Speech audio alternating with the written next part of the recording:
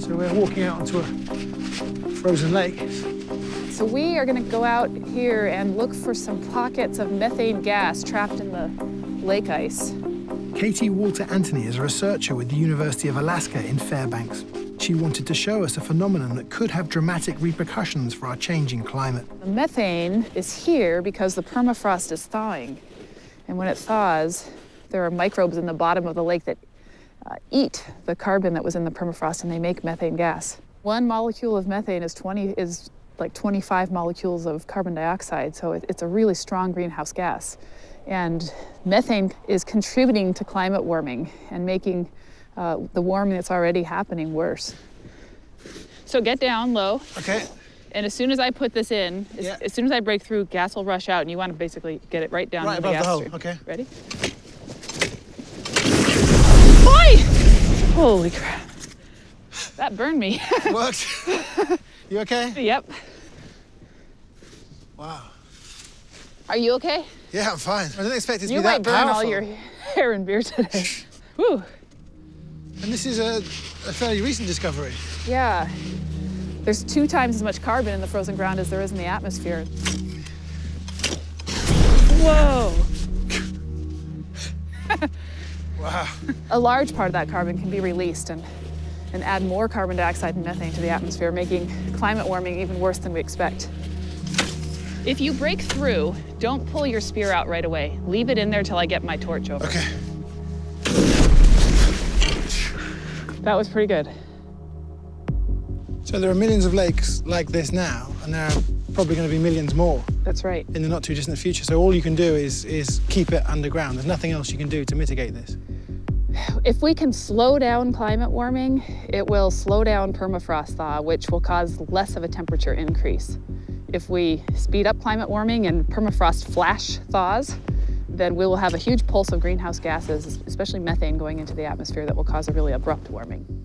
There's more carbon locked in the permafrost than humans have released into the atmosphere since the beginning of the industrial age, and it has already started to thaw. To understand just how profound the impact could be, we went to NASA's Jet Propulsion Lab, where Dr. Charles Miller showed us some dire projections. Just from thaw-induced carbon release, the amount of temperature change could be as high as a full degree or more. And then when you couple that in to the fully coupled climate models, it's projecting out somewhere in the neighborhood of 4 to 5 degrees C temperature change. Other models that I've seen definitely show 8 to 10 degree changes in the Arctic by the 2100 timeframe. What would the planet look like with temperature rises of 8 or 9 degrees? 8 degrees, 10 degrees type of temperature change may well take us into a tropical type of Earth, even in the mid to upper latitudes, just something dramatically different that none of us have ever experienced. So really, the entire world ought to be focused on keeping this carbon within the ground there. That would be something that would be admirable, but I think we're already on a path to releasing a significant fraction of this carbon. Because of its size and location, one country where permafrost thaw is a major problem is Russia. And because nearly 70% of the country's landmass is permafrost, Russian scientists are also at the forefront of the search for solutions. We went to Siberia, where the effects of the thawing permafrost are plain to see. This is the beginning of our main highway. In the past, hundreds of big trucks drive with big speed in this road. The road is not used anymore now? No, it's impossible. Next year, this road will disappear. Behind us, there's around 60 meters of ice. This big depression appeared because this ice melted. And now, lake located in this depression. This lake is new, in your lifetime? Yes. Sergei Zimov has been studying the Arctic landscape for over 30 years. He's seen firsthand how permafrost is thawing under a changing climate. Let's go to the basement of permafrost. Zimov and his team have dug a series of tunnels to study permafrost, the vast frozen layer of soil, ice and organic matter that covers 24% of the Northern Hemisphere and can extend to depths of 5,000 feet. So look at this. This is pretty much just pure ice, almost, but it's permafrost. And we're not even that deep underground. We're, I don't know, 10 feet underground. And from above, you'd never guess it was this cold. You can see here there's a lot of living microbes preserved in this permafrost. There was ice wedges. It's part of ice wedges. Do you see it's ice?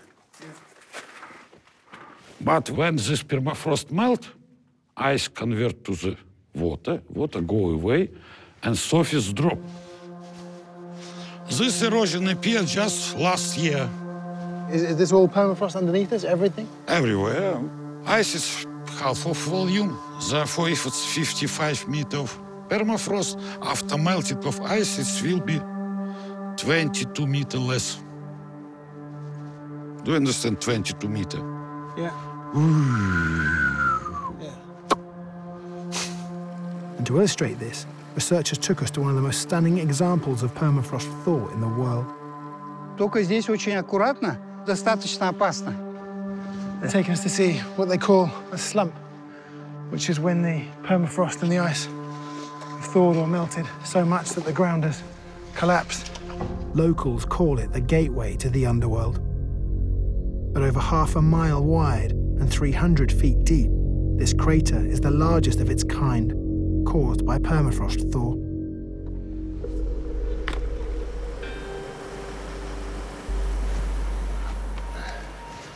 Oh yeah, this is solid ice, just like you can see on that huge wall. So when you walk down into the slump, you end up facing an almost kilometre-wide wall of permafrost. And it almost sounds like it's alive, because everywhere there are bits splintering, breaking and falling down. And even that stream, that running water, that's water, just water coming from the melting ice and the thawing permafrost. As the exposed permafrost continues to thaw, the crater keeps getting bigger, expanding 60 feet every year. Do you think this is a warning sign? Do you think you could see many more of these in the not too distant future? Это действительно предупреждение есть. Мы считаем, что именно с этого времени начались именно такие резкие изменения. Like, it's easy to imagine seeing this. What would happen if you know, a piece of land that had a town on top of it were to go like this? Он имел все шансы уйти под землю. Самая главная опасность в том, что такие процессы остановить нельзя. Yeah, look, there's a huge crack behind us. This makes me nervous. This feels very precarious. Feels like it's about to go. As more and more permafrost thaws and the ground falls away, carbon that was frozen in the permafrost is released into the atmosphere. On a mass scale, this process can accelerate climate change. A solution is urgently needed. If we don't do this, what is the price we will pay when all of these gases are released? You will die. Maybe not you, but no chance for your grandchildren. But Sergei Zimov has a plan to keep the ground frozen.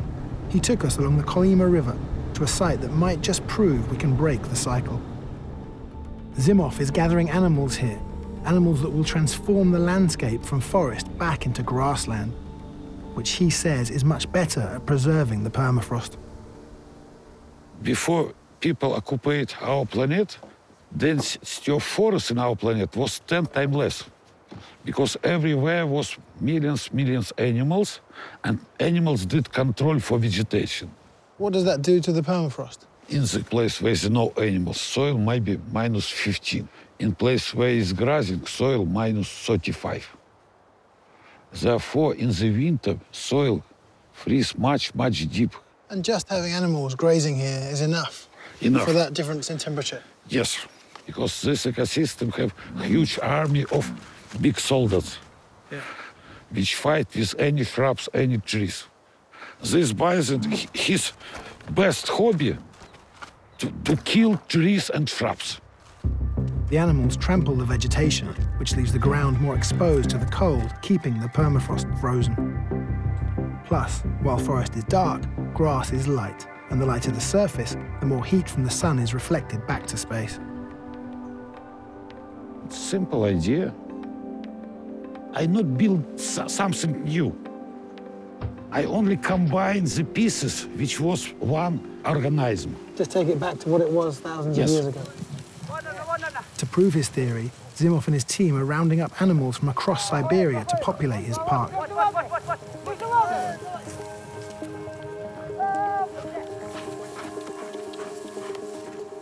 Маленькую на скамейку положить. While the reindeer help, in order to fully restore this land to its prehistoric state, it will take some prehistoric wildlife. You've shown us some of the animals that you've brought back. There's also been talk about bringing back the woolly mammoth. Without elephants, pasture ecosystem can occupy maybe only in 60% of territory Siberia. With mammoths, it will be 95% of territory. So really, you need a mammoth or something like it for it to be complete? Yes. This might sound far-fetched, but scientists at the Institute of Applied Ecology are working on this very idea. Ironically, the solution to this problem might also have been frozen in permafrost.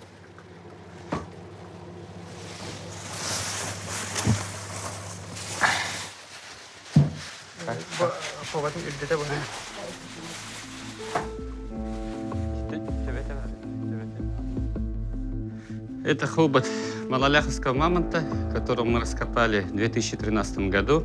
And do you know how old this is? 28 800 лет.